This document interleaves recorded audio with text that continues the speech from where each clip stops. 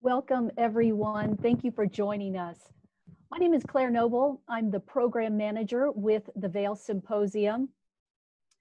On behalf of Chris Sable, our executive director, Dale Mosier, our board chairman, and the entire Vail Symposium board, I'd like to welcome you to this evening's program. We're now in our 49th year of providing educational, thought-provoking, and affordable programming to the Vail community. Vail, Colorado is our home, and it is one of North America's premier outdoor recreation destinations. A couple of shout outs. I'd like to welcome the Hennolds this evening. I know that they're big baseball fans and they're missing their sport. I also want to welcome Meredith Ringler's sister, Randy, who's spent her career working in baseball, including 15 years as the marketing director for the New York Mets. And I'd also like to thank Joe Kania of Fully Committed Films for our tech support this evening. Tonight's topic is baseball and the American dream with Professor Tom Zeiler and our moderator, Greg Dobbs. A couple of program notes before we get started.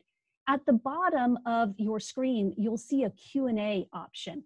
And that's how you're going to ask questions and make comments tonight to the speaker. And I will be monitoring that and passing along those questions and comments. So let's give that a try right now. And I got a great suggestion yesterday from Lauren Hershey of a question to ask. And that is, did you grow up in a baseball town? So did you grow up in Chicago, Boston, New York? And if so, what was your team? And are they still your team? And if not, have you adopted a team? I'm an immigrant to Colorado, so I'm trying to assimilate. So I'm going to say the Colorado Rockies are my team. Also, while everyone's doing that, some other program notes. Tonight's program is being videotaped. It's running from 6 until 7 o'clock. And then we will be posting it to our website as well as to Facebook. So just give us a day or so to get that posted. Also know that your video and audio are muted. So you can see us, but we cannot see you. So I want to thank our sponsors for tonight's program, the Town of Vail, Vail Resorts Epic Promise, the Vail Daily, and the Antlers at Vail. I'd also like to thank our generous underwriters. Underwriting the Hot Topic series are Kathy and Neil Kimmel. And underwriting the Summer series is Cindy Ingalls and Leela and Walt Misher. And the Vail Symposium is supported by a generous grant from the Frechette Family Foundation. I also want to put in a plug for our program coming up next week. Next week's program brings together two former governors to talk about how governors have really emerged on the national stage in the COVID-19 pandemic. And those two governors that will be joining us are former Ohio Governor John Kasich and former New Mexico Governor Bill Richardson. Tonight's moderator is Greg Dobbs. Greg spent nearly 50 years as a journalist and has reported from more than 80 countries, mostly as a foreign and a war correspondent for two networks, but principally ABC News. He's a multi-Emmy Award winner. He's also awarded the Distinguished Service Award from the Society of Professional Journalists. And in 2017, he was inducted into the Denver Press Club Hall of Fame. I'm going to hand things over to Greg Dobbs, our moderator. Thank you, Claire, and hello, everybody. And I will tell you that I grew up in the city of San Francisco, and I was just a child when the New York Giants came to town, and I became a huge Giants fan. But then I lived overseas and kind of forgot about baseball and moved to Colorado in 1986. But I went to opening day, the very first opening day at Mile High Stadium for the Colorado Rockies. And when EY, Eric Young, hit a home run, first batter for the Rockies in Colorado, he hit it into the left field stands about 2 rows ahead of me. I was a fanatic for the Rockies, and that hasn't ended. Opening day this year was in early April. It was in early April, which means tomorrow we'll have been in the baseball season for 8 weeks if there had been a season. But you don't have to be a fan to see that with the country still somewhat paralyzed by this pandemic. Baseball's season at a standstill is like a snapshot of society overall. But it's not just a snapshot. As you're going to hear in this hour, whether or not you know the difference between a strike and a stolen base, the great American pastime is a reflection of America itself. It's a reflection of its best qualities, sometimes of its lesser self. But baseball might be a metaphor for America, a metaphor for its history, for the progress that's been made in this country, and for the barriers we still face. Dr. Tom Zeiler is a fan of the game, but like me, he's not a baseball player, he's not a baseball writer. He is a professor of history at the University of Colorado in Boulder. He's director of CU's program in international affairs. He's the author of 14 books that focus mainly on US diplomacy and trade and foreign relations, much of which he brings to bear on the game of baseball. So Tom, let me throw the first pitch here. You've probably heard a lot of puns. And ask whether you would agree that it is proof positive that this game is embedded in American culture because of the way it is embedded in American English. And by way of example, that's my way of letting you hit it out of the park.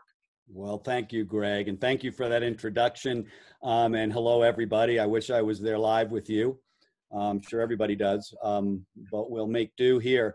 And Greg, that question does not come out of left field, for sure. If you all sit there and even Google right now, the number of baseball terms we use in everyday life, you don't have to be a fan. You don't even have to like baseball or sports themselves to realize the impact on the game, certainly in language, but certainly in other ways. And that's what I'm interested in as a historian. And I think Greg will field your questions too. And I hope that we can talk about that. I teach a course called An American History Through Baseball at CU Boulder. Been doing that now for 20 years.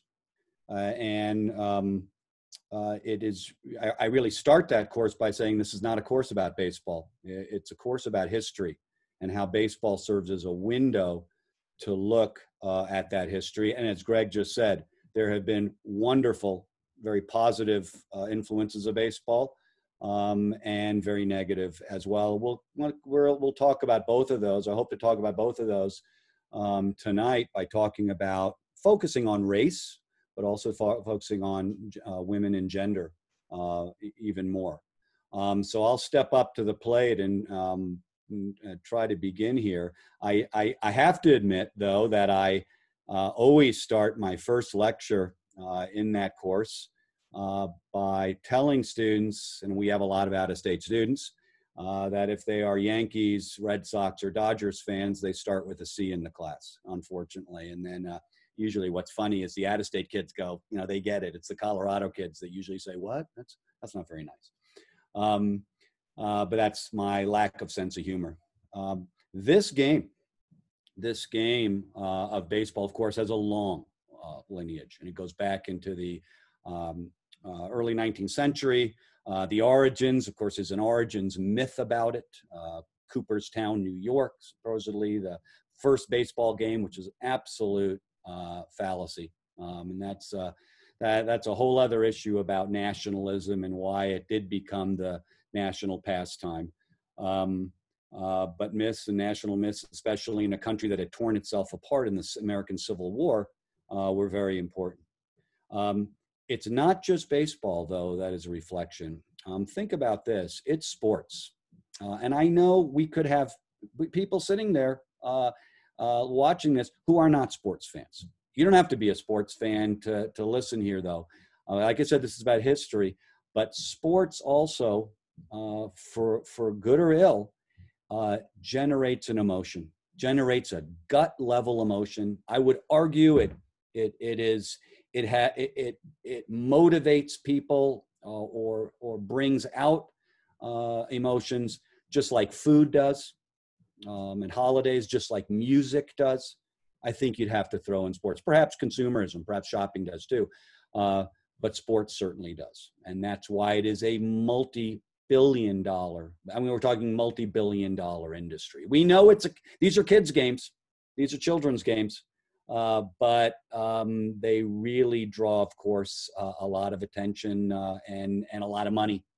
It's the entertainment industry, too.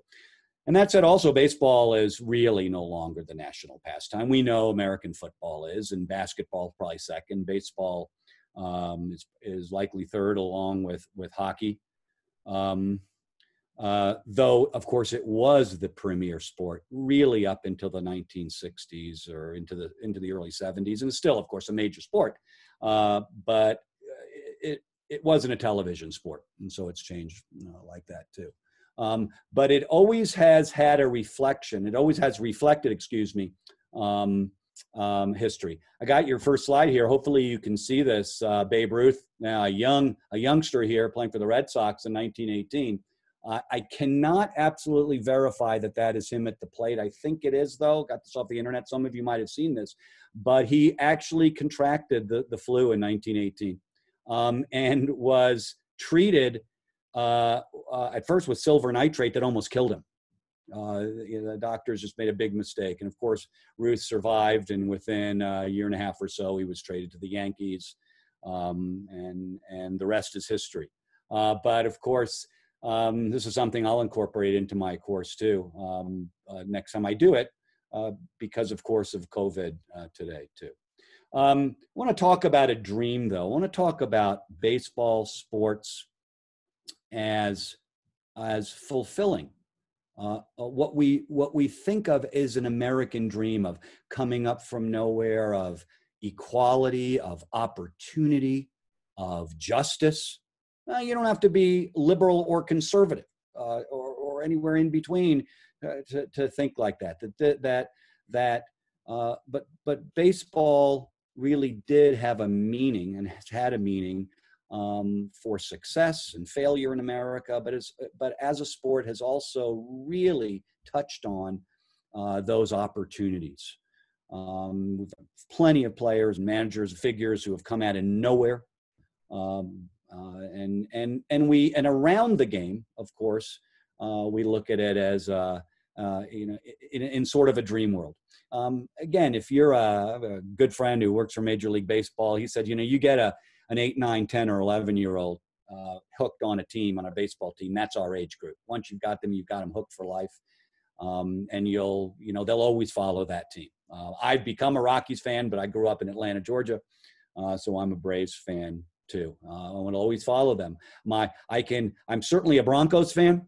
I'm not a Falcons fan. I'm a Broncos fan. All the Colorado teams, but not for baseball. If the Braves and the Rockies played as they did in 1995. I'll always lean toward the Braves. Sorry about that. But about dreams, about this idea of dreams, this motif of dreams, and equality, and what it meant, how this reflected on America. I don't need to tell you this, of course, but at the top left hand, or this whole montage here is Jackie Robinson. There at your bottom left, talking to President Richard Nixon. Jackie Robinson, by the way, was Republican, like most African Americans were, or many of them were, and that really shifted in the 60s. But of course, this was the party of Lincoln, and the Democrats were the party of segregationist South, too. Robinson was always a moderate, really, until the late 60s, and became more critical of politics and what was going on in the country, and certainly of Richard Nixon, too. But he would vote for Richard Nixon against Kennedy in 1960. I'd like to say about Jackie Robinson, I've written about in your top left that, and it's not meant facetiously, but I always ask who's the greatest civil rights pioneer or civil rights figure in American history. Of course, it's Martin Luther King. But here was a guy in Jackie Robinson that 8 years before you even knew the name Martin Luther King in 1955 in the Montgomery bus boycott, integrated the national pastime in 1947. He actually did it in 1946 when he played for the Montreal Royals, the international league or minor league team for the Brooklyn Dodgers. So the game actually, April 15th, 1947, which we celebrate. We've retired his number 42 in every stadium. You'll see it posted there. That's the big day when he walked on that field here in the middle, pictured here. But he did it a year before. The irony there, of course, is we really officially integrated the game in Canada. I mean, it came from Canada and Montreal. If you go visit Montreal, you can see some plaques in commemoration to Jackie Robinson because he and his wife lived there. So he really was the pioneer. And it was important because baseball, baseball was like the U.S. Army or the military. I mean, these were the sports and the military were the two great areas of sociological experimentation. If America was going to change, it was likely going to be through one of those mediums. And Robinson would integrate the game a year before President Harry Truman announced that he would integrate the U.S. Army. And that itself would take another couple of years. It really didn't kick in until about 1950, the full integration of the military. And we know the history of segregated troops in World War II. I mentioned World War I. But Robinson preceded all of that. It shows you, it's baseball's greatest moment. It's the New York Times front page moment, the integration of baseball. It's a tremendous moment for baseball, but it's also, there is a darker side there too, because it took a long time. There was a Negro Leagues that had been created in the 1920s, and going back into the 19th century, where baseball might have been the pioneer in integration, baseball was also one of the institutions that pioneered segregation. In the late 1880s, it drew the color line and refused to allow blacks and whites to play together. That preceded the historic Plessy versus Ferguson Supreme Court decision of 1896 by about 8 years, that decision, 8 or 9 years, that of course set out the principle of separate but equal. That was struck down by Brown v. Board. I know Greg has come up on my screen here, but again, if you think of Robinson coming into this league and integrating in 1947, that is fully 7 years, over a half decade before the Supreme Court strikes down the Plessy versus Ferguson separate but equal ruling with the Brown v. Board ruling on desegregation. And Tom, I came up on your screen to ask, is there any evidence that beyond the game of baseball, his integration, Jackie Robinson's integration into the game, spilled over into any other aspect of American society? No, it's a great question. At the level just of fans and sports, by the way, basketball had sort of integrated a year before or so, or was talking about it. In the realm of fans going to the game, it turned out that white people started accepting black people at games, right? So you found that across the country.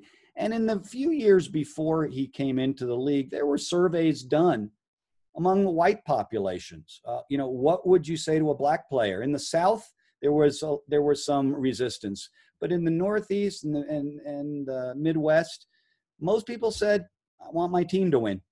And so when he came into the league, it did spill over, as you say, into other aspects. Probably had a bearing of making it a bit easier for Truman to integrate the military, because now you had a black player, not the best black player. Larry Doby would actually come into the American League a couple of months later and integrate the American League. John Robinson would do the National League.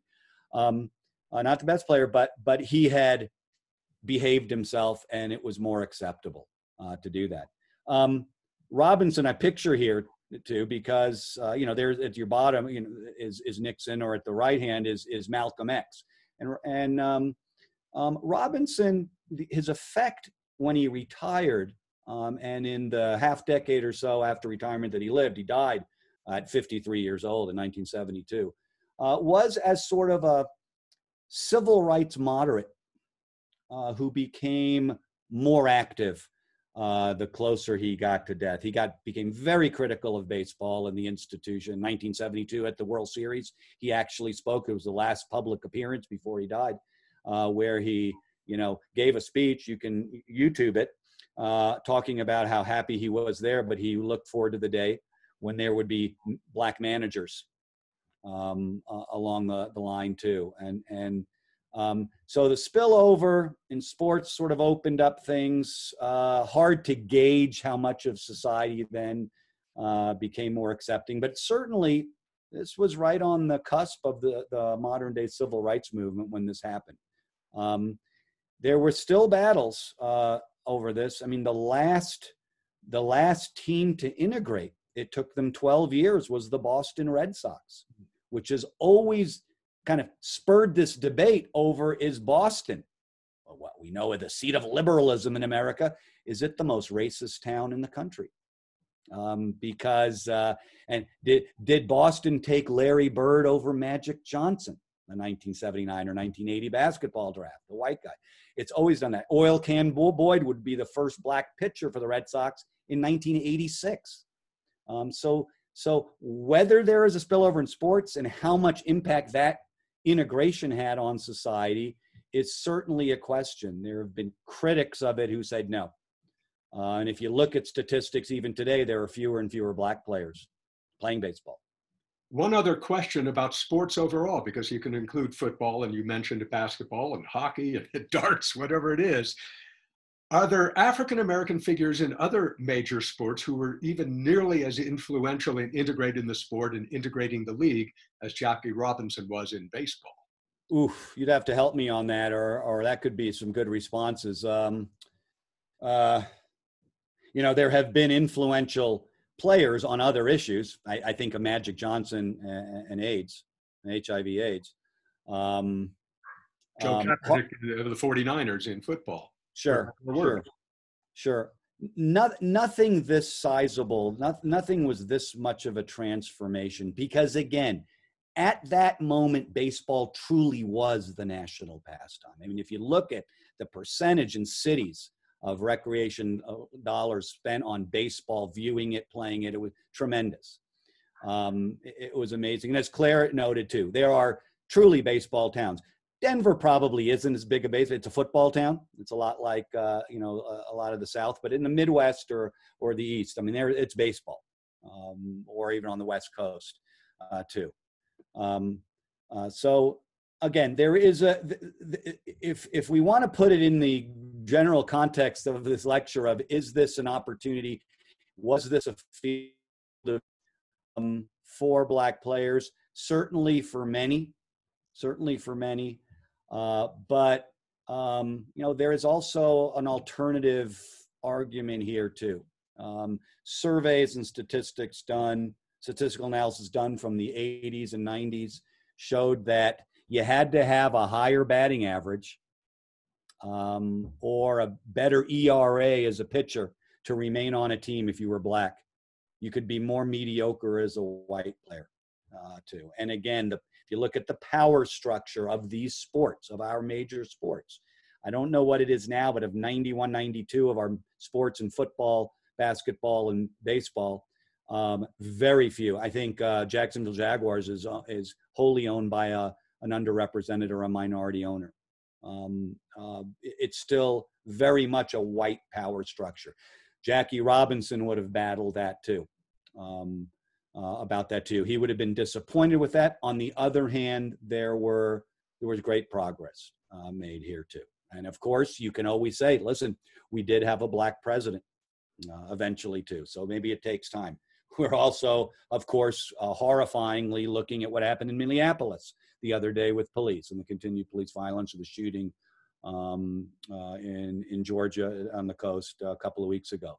So race remains the big issue, and sports has always had a role in that. If we have time, I can go into the international side of that too, because Latinos, Hispanics have come into the game. Latin American players have come into the game.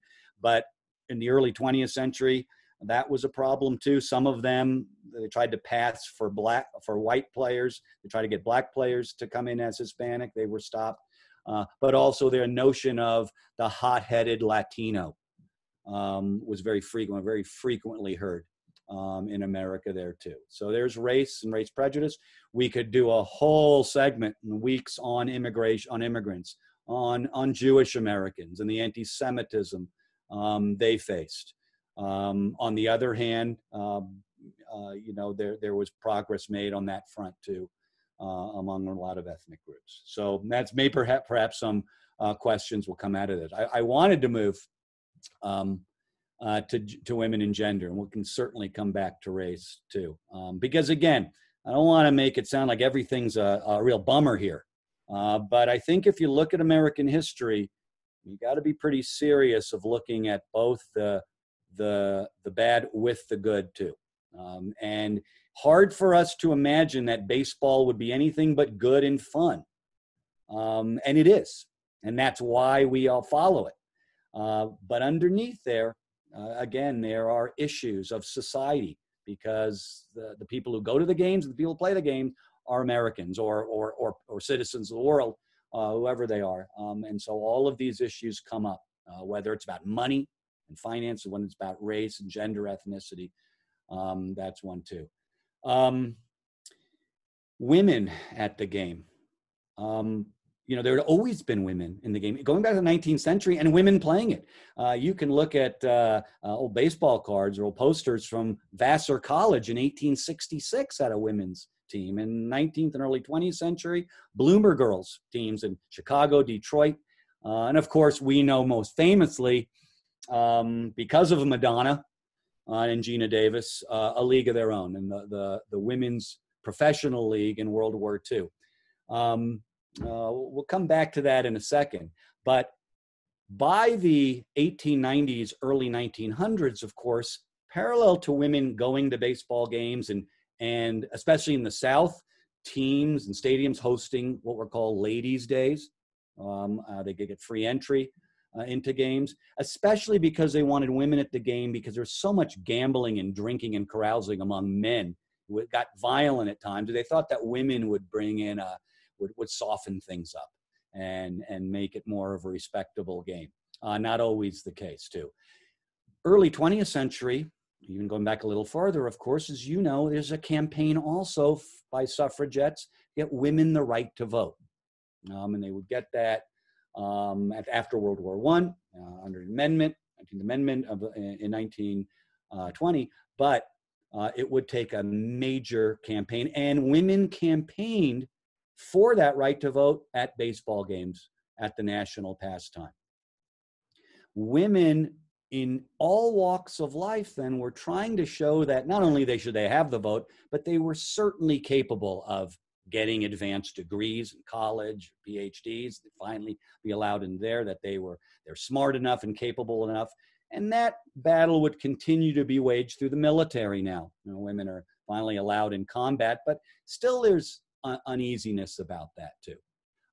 But back in the early 20th century, their campaign was taken up by middle-class women who were also among the leaders in what was called the Progressive Era, which was the first major era of reform in the United States, trying to get a handle on all these immigrants coming in, all the unhealthiness in factories and cities, and the rapid growth of the country, had a control of that. And it was led by both Republicans and Democrats, Teddy Roosevelt, Woodrow Wilson, at a national level, all the way at local levels too. Part of that progressive era then of reform was getting the campaign to getting the women the right to vote. And part of women showing they were capable was also being knowledgeable about sports. I'm going to do something very painful for all of you. It doesn't hurt me as much, but I'm going to sing you a verse of a song and see if you can follow on. You see the words here. Let me start here by singing this, and then I'll move to this next slide quickly. And you get why I'm singing it.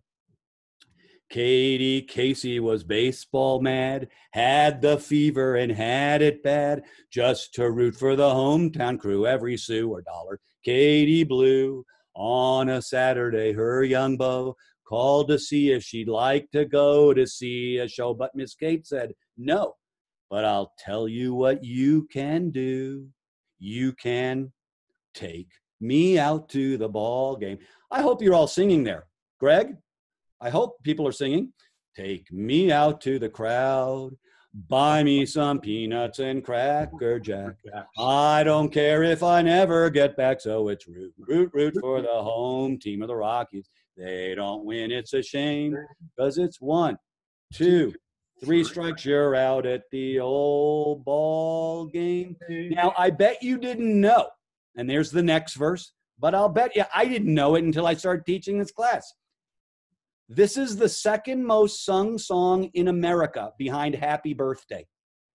Really? Take me out to the ball game. And it is about a woman. You can look at verses on Google that too. There are plenty. Katie is a different name on some of them, but she knew the game. And she would use her feminine wiles sometimes, or just her intelligence to tell the umpire what he should do. Baseball had been sort of co-opted by women, and certainly this most famous song that, of course, we all sing at the games became a staple of games, really has its roots in feminism. It was really written in 1908 by a guy whose wife, Jack Norworth, loved. Let me go back to that. Just loved the game.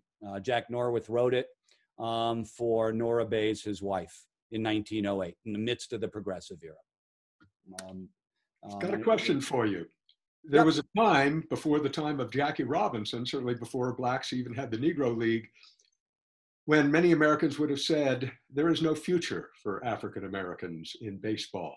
Today, there are still plenty of people probably who say, there is no future for women in baseball. Would you tell them, and I'm talking about playing on the field, would you tell them that they're right or wrong? That's a great question. I was gonna get to that, very soon. Is there opportunities? I ask this in my class where I'm teaching a class. If I teach this class of 400 students, I got the men's football team, men's basketball team, women's volleyball, women's basketball. And when I've said that, one day you'll have a second base woman for the Rockies. It's the women who say, you got to be crazy. We can't even compete. But what we can compete in is intelligence. Can we manage? Can we, and especially a sport where women have played softball and have knowledge, or basketball, why aren't there more women now in management positions or in recruiting positions? We'll get to that in a slide in a sec here too, because it's a great question, because here's the parallel here too. We believe that African Americans couldn't play this game as skillfully as white Americans. That was, of course, a myth destroyed by the Negro League, certainly, and that whites would rebel if blacks played with them. Well, that turned out not to be true, too. We also had women in World War II, Rosie the Riveters and others, in the factories, showing that they could certainly pitch in for the war effort. And here, of course, is the Colorado Silver Bullets, the last women's professional team in the 1990s here in Colorado, with Phil Negro, an ex-Atlanta Brave, as the manager. Women, it turned out, the Silver Bullets couldn't stay on the field, really, with a pro team of men. Even semi-pro, they started playing more semi-pros, and they were older guys too, and then they could compete. But that's not the point. The point is, are they already here, women? And why aren't they allowed? Why don't we accept women fully into sports? Sure. I mean, I'm showing you a number of pictures here. Let me take this one in the bottom left. Jingira, who in the 80s tried to become an umpire and was basically chased out of the game. Why aren't there more umpires and referees? Football now, as you can see here, has some. Head referees. Why in the booth aren't there more announcers?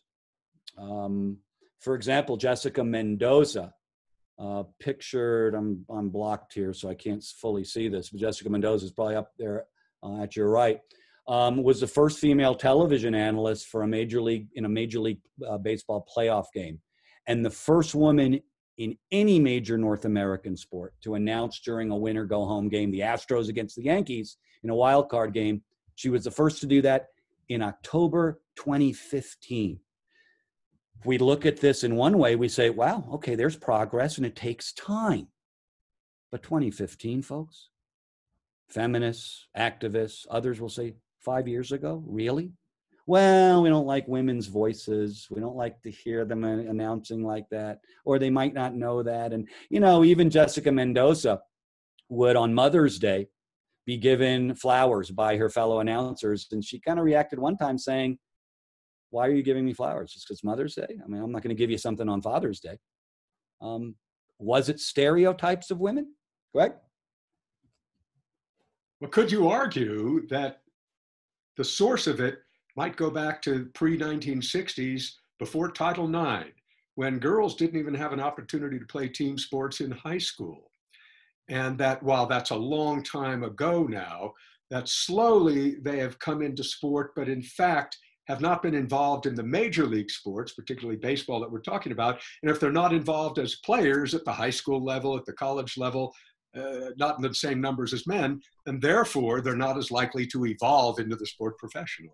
Absolutely, absolutely, and it's a good argument. I have the luck of having Seal Berry, who just retired, as an announcer, retired from CU, come to my class anytime I teach it. Of course, the winningest coach in any sport in CU history. And she asked that she's very interesting because she grew up through Title IX, right, in the early 70s, and benefited from it eventually. But she said it wasn't too long ago that there was rules and laws passed by the NCAA to make it mandatory that women didn't have to drive to games, but went to played the same teams in the Pac-12 that the men did, that they flew to those games, that they were treated the same. It's not that long ago. And she said when she'd go into homes to recruit in the country, and of course, she was very successful. CU women's basketball in the 1990s, early 2000s was the best in the nation. She'd always have to close the deal with one of her young male assistants. Because even going, and especially in certain areas of the country, they'd still say, well, New York's far from Boulder, Colorado. Is it safe? And when the man came in, they kind of cinched the deal. And it would frustrate her, but she knew what that was like. So there are differences. I don't, again, make light of this, but I always have a quip that professional sports are the last bastion of male chauvinism in the country. Maybe used car salesman is the same thing. But you see that. And people say, well, we want to see the best. And to see the best, the most athletic, you see the men play, right? But isn't it fair to say that a Seal Berry at CU, the great women golfers, the great women in tennis, for example, every season they are building a foundation upon which their successors stand even a little taller? I mean, do you see that as a trend? Absolutely, absolutely. And she'll say this too. Gradually, it's about education, right? You're educating sports fans. What the argument is I'm a sports fan, male or female. I want to watch really good match. And it turns out that in soccer, for example, we watched the women, right, last summer. Not the men who stink. The women, and now they're involved in their own protest over equal pay. But it turned out soccer fans said, they're pretty good. My wife is Spanish. Her father is about as male chauvinist as you can in Spain, but he was watching all the games and said, it's soccer. You do that in basketball too, in the WNBA, baseball or softball, it's a different game, but certainly in basketball too. It's a matter of getting used to it. Seal used to say this to me, I used to lobby because I'd only get 1/4 of the band at the games, the marching band, or half of the cheerleaders for the women's game. And last year I asked a big class when I was teaching this, how many of you go to see the women's basketball? And I had 4 hands show up. And then a couple of boys at the back said, yeah, when they have free pizza nights, we get free pizzas, we'll go to watch the women, which are free. You got to pay for the men. So is that financial? Is that tradition? Is it sexism? What is it about sports that gives such great opportunities, though? Gives such great opportunities to women and men. But there still seems to be a block there. We still seem, and maybe sports are just macho, right? And then the women who become too macho, well, then we have we wonder about their sexual orientation and things like that. It's an interesting and probably not a solvable thing. I think what Greg is saying is absolutely right. You're getting, gradual change. Tom, you teach and have written several books about diplomacy. Diplomacy has to play some role in what you've just been talking about, the progress of women, of African Americans, of Latino players in the different sports, not just baseball, but particularly baseball. It has to play a role in salary negotiations. It plays a big role in American society. It plays a significant role, doesn't it, in Major League sports? Oh, sure. Oh, sure. And not only, as you're saying, metaphorically, here, but of course in the international side of the game too. This is the national pastime only because that's the tradition right now. But we're probably going to see a day, maybe not me, but see a day where the goal is not to pitch at Yankee Stadium, but maybe to pitch somewhere in the Dominican Republic or in Tokyo, wherever. I had a good fortune to spend a year in Japan, and it's their national pastime. Sumo wrestling is no longer. Baseball is. So, and that came, as Greg just said, with a lot of diplomacy, with a lot of negotiation, especially sensitivity to other countries' teams because of, and leagues, because those countries didn't want to lose their best players to the United States, especially the Japanese. And so there were all sorts of rules in place there too. What it has also done is acculturate Americans to foreign players. Not only bring, immigrants, or former immigrants, or new Americans to the game, like Latinos and others, and Asian Americans, but it's also taught Americans that Ichiro Suzuki really for those several years was the best hitter on the planet, maybe in history, but certainly on the planet at that time. And the fact that he's Japanese doesn't really matter to me. So it became, and baseball and the NBA especially have marketed that, a sort of part of diplomatic, but part of a global, the global arena. And again, baseball has served as sort of the diplomatic agent to introduce a lot of Americans to foreigners or to the world, where they, we're a pretty self-sufficient, insulated country too, and so we don't get that opportunity. And yet we do still call our baseball tourney, with the exception of one team now in Canada, the World Series. Well, the reason behind that, Greg, is it was first sponsored by the New York World newspaper. Oh. We, of course, as Americans, because we're Americans, we think of that as it is the World Series. And of course it is the high point. It is the best baseball, right? But that really was, that was in a race with the Pulitzer newspapers and others back then at the turn of the century. But that is another part of perhaps the international side of things, is the United States has used baseball and sports, but certainly as a carrier of its diplomacy overseas, even of patriotism. There is no surprise that most of us still at Coors Field, before you sing "Take Me Out to the Ball Game," we sing "America the Beautiful," and we welcome service people and military and honor them, and people take their hats off. We play the national anthem, which was created around 1918, but was played in the early 1930s for the first time at games, and people stood for it in the Great Depression. And it sort of was a morale booster. So patriotism in that part of foreign policy, and patriotism has always had a big role too in this sport. Tom, I'm going to ask Claire to come in with your permission, because she's been looking at the questions that the audience has been virtually submitting, if that's the right word. We're all on a learning curve here. And let us know what questions you've got, Claire. Well, first of all, I'd like to let you know that we have a very diverse crowd tonight. We have Detroit Tigers fans, we have Kansas City Royal fans, New York Mets fans, Boston Red Sox fans, Detroit Tigers fans, and several Minnesota Twins fans are joining us tonight. So this is actually going back to something you were discussing earlier that I wanted to share with you. And I want to apologize to our audience. The Q&A is not allowing me to see who asked the question, so I'm not able to give attribution.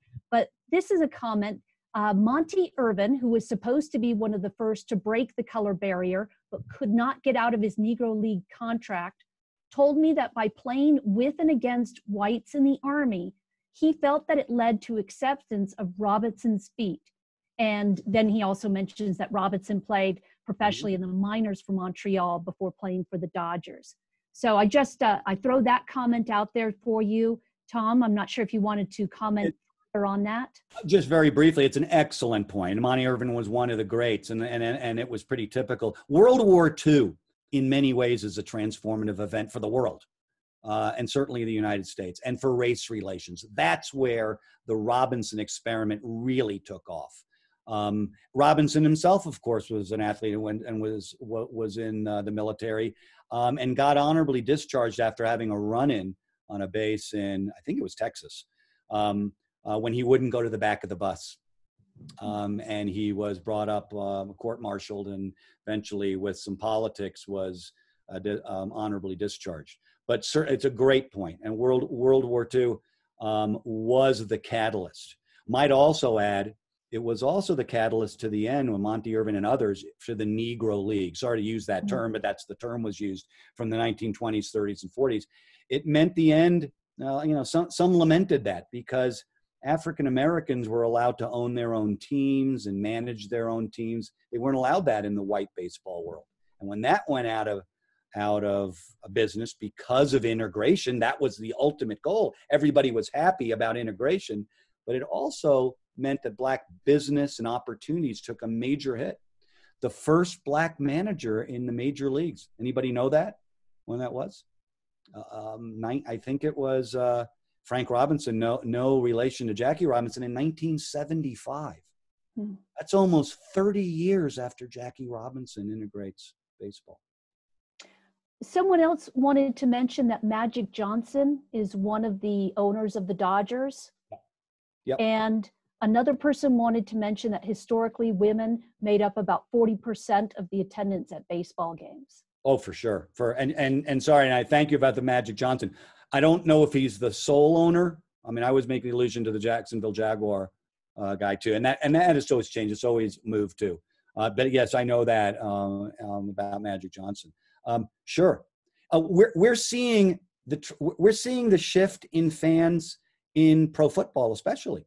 Now they're saying that 50% of the fans, certainly at the Super Bowl or more, are women, and that's why these sports over the years, 10, 15 years, have started shifting to stories about players, stories about cities, because the audience is just as interested in that as the game itself. And we're finding that women, of course, are as knowledgeable about football or baseball and basketball than men are. But that's a shift too. And we'll see what happens after the influence of girls playing soccer. We're starting to see that now.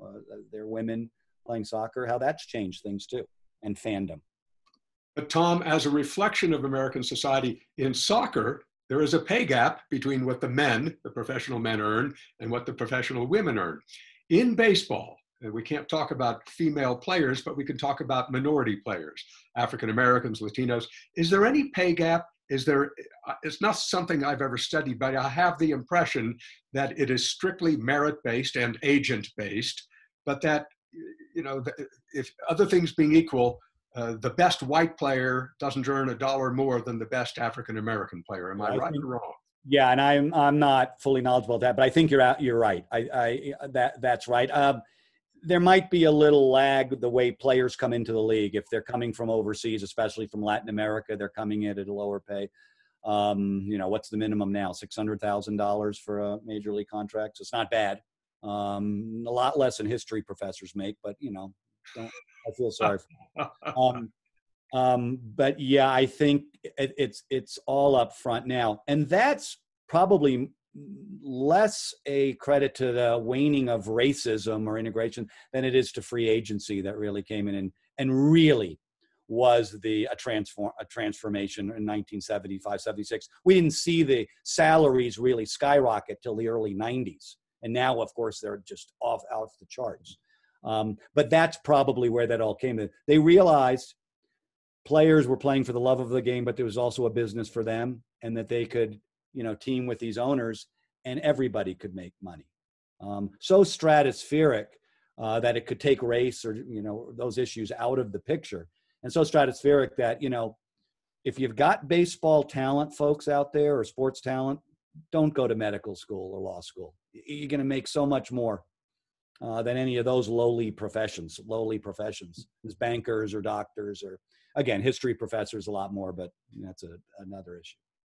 I think Claire has more questions Sure. from the people who are watching.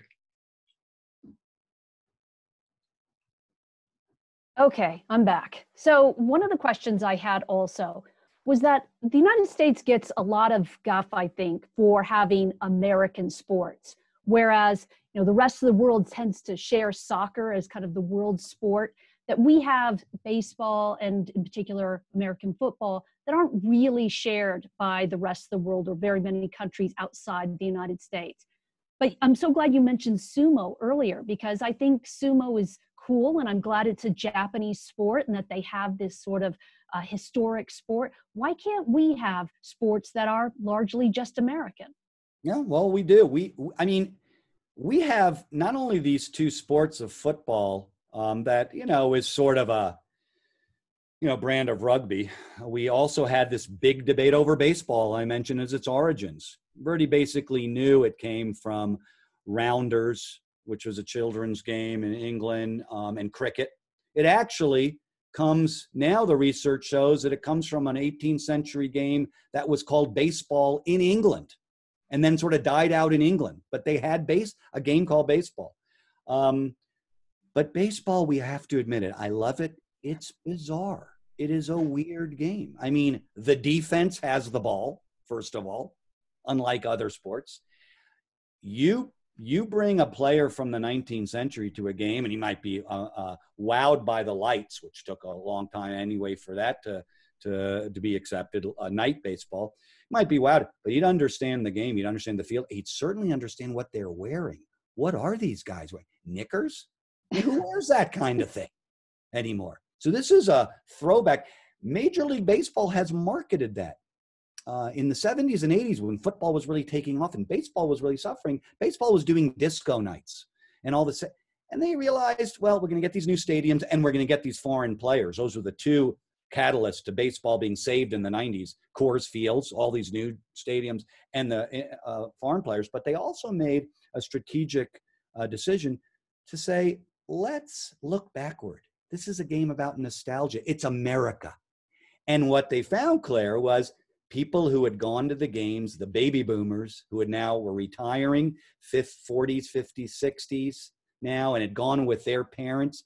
Now we're taking their kids to these games, and they would take them to a place called not Coors Astrodome, but Coors Field and Parks and Camden Yards. Those are all 19th century, early 20th century terms that baseball made a concerted effort to say, we can't compete with football. Football's always looking forward, has all the cameras all over the field and instant replay.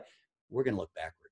And that's nostalgia. And we're going to look backward to when people remembered or thought America was great, right? After post-World War II. And it worked for baseball. Well, I'm wondering if it will still work for baseball. We hosted marketing and innovation expert Rohit Bhargava just a few weeks ago, and he talks about megatrends. And one of those megatrends that he's seen accelerated right now during the time of the pandemic is what he calls revivalism or nostalgia. So perhaps this whole situation might wind up being a boon to American baseball. Oh, sure. Sure. I could see it happening. I think the real boom will be the globalization of the game, or the continued globalization of the game. But certainly, you can sell nostalgia. You can sell that, and you can understand baseball. You can get kids involved. It's a game that if a kid might not play football, and parents are now kind of shying away from football, a lot of them, they can play baseball and softball. So yes, I think it is. Again, it is in part marketing, but part a trend to look back to simpler times. Listen, Donald Trump also was not the first one to come up with a campaign slogan, "Make America Great Again," right? He actually ripped that directly in 1980 from Ronald Reagan. You go Google that too. That was Ronald Reagan's campaign to "Make America Great Again." And before that, there were plays on that too. Baseball, we say "Mom" and "Apple Pie" also, right? All those quintessential American things, and we sing "Take Me Out to the Ball Game" that you all knew. But baseball was one of those sort of foundations, one of those touchstones, right? Even Ken Burns made a lot of that in his great documentary. It gave you a sense of home, right? A sense of familiarity. And it was American. It was American. You got it. You got it. I've never heard anybody sing "Take Me Out to the Ball Game" at a soccer match. No, that's true. So, right here. Oh, I'm sorry, Greg, go ahead. Okay. The great American pastime, you said right at the beginning of your talk that it's not really anymore baseball because football has stolen its thunder. But now you seem to be coming full circle to saying baseball is trying to get that back and maybe it will succeed. Do I read you right? No. Let me be realistic. I don't think baseball's going to pass football unless this whole thing about brain injuries and, really in the next 30 years has an impact, and it might. And if politics and the kneeling thing, if that really undermines things too. But I don't see it. One of the reasons is the cost. You can play football at the highest level for free in high school. Baseball, you can play in high school, but we know now it's really the summer leagues. And a lot of that you have to pay for, right? You got to pay for that too. Basketball to an extent too, though basketball really you can play at the highest level in high school too. So football and basketball will be a ticket for underrepresented or poorer kids or middle-class kids for a long time. It also, baseball suffers because, my love of baseball, it's my personal opinion. When the Rockies come out on the field on that green field and white uniforms, to me, that's the highlight of the game. When they come out, I think it's beautiful. And there are times that I'm not even looking at the batter or the action. You're looking at the fielders. Well, you hear around you, this is boring. It's a boring game. Why can't they have more runs? They've tried. The game has changed a lot. Babe Ruth changed it, but of course we like home runs. But really, if you're a true baseball fan, you like the 2-1 score and a pitcher's goal. It's a defensive game. That doesn't seem in keeping with what America's younger Americans' love of sports is all about too. And we're in a saturated sports market. I mean, I don't know how many teams Denver has. I don't know what indoor rugby, outdoor rugby, lacrosse, all this other stuff is competing with it too. The hope, certainly, I think for women will be soccer too, as more Americans like that. I think baseball will be strong, but I gotta see when the baby boomers are gone, 30, 40 years out, whether the shift will be more to an international style of baseball where you'd have a true World Series between a U.S. winner and Japan, a Japanese winner. We have that World Baseball Classic now. Maybe as long as there are Americans, and maybe they're young Americans today, but they morph into people like me, Americans who would rather go to a ma and pa shop than shop in a big box store, Americans who would prefer to stop at a small independent roadside diner for a hamburger than to go to a nationwide chain. Maybe for those people at least, baseball, because of its qualities, the ones you've articulated, will remain as the great American pastime. I think you could be right in small town America, although the demographics in America themselves are changing, more urban areas, obviously. But I think there's something to that. And there's nothing like the accessibility of going to a minor league game. I don't think you get that in other sports. College football, maybe, but even that's become big business. And that's the key, too. You just mentioned the big box analogy, which I think holds, because this sport has got to think of a way to open up and make itself more accessible. Maybe it's simply of having players come along the dugout and sign autographs. But most of them aren't even allowed to do that. by agents, and maybe kind of, we know the money is there, but sort of take that money out of it and make it more accessible. I used to take my kids down to the Sky Sox in Colorado Springs. After the game, a player would throw you the ball. They'd walk through the stands to the showers. You need probably in all of our sports more of that too. Because baseball players have this going for them. They look like Americans. I know a lot of them are buff and they're big and everything else. It's hard for me to relate to a basketball player on CU Boulder's campus, a kid who's 20 years old, who's 8 feet tall, or a football player whose one leg is twice my size.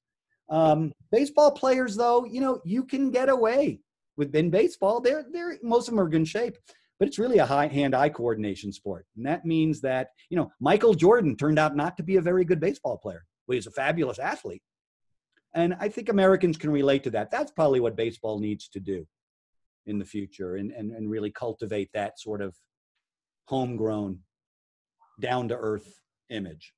Well, Tom and Greg, thank you guys both so much. We're at the 7 o'clock hour. I do want to share one comment that one of our attendees mentioned. They said baseball attendance is so much more than football or basketball at more than 100 million people between the minors and majors. So they play every day, not just once a week. So they're definitely strong fans, and certainly people who are rooting for this sport to survive and thrive.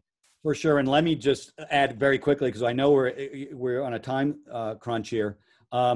Major League Baseball will tell you attendance is their fourth revenue gainer, though. They like fans in the stadium, but they like you to download and stream and buy their $200 T-shirts or whatever they are.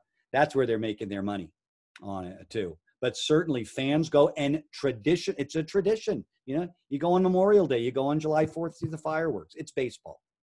So sure, the fans are substantial.